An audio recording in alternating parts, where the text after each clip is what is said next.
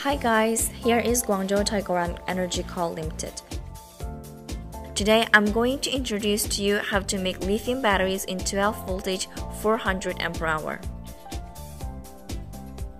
After you got the cell batteries, those batteries have done off capacity grading.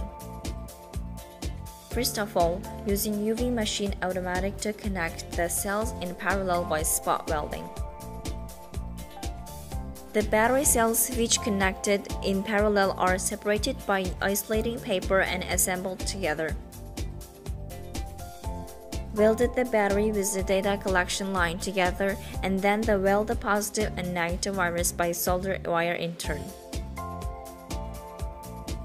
Then fix a BMS board on the top of the battery pack with insulation paper that can collect the data such as battery voltage and capacity.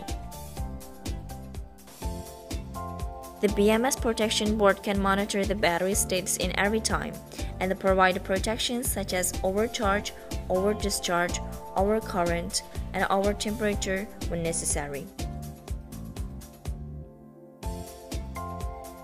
To connect the data collection line to the BMS board and then test the voltage and internal resistance. After testing, the insulation waterproof glue to seal the exposed wires. Then pass the buffer insulation sponge on the bottom and put it into the ABS box.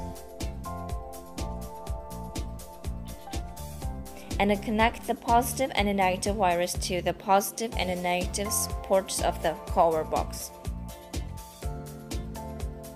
Then inject the waterproof glue into the space around the box to fix the battery pack. After 3 hours of drying, a battery that can be recycled for more than 2,000 times is finished.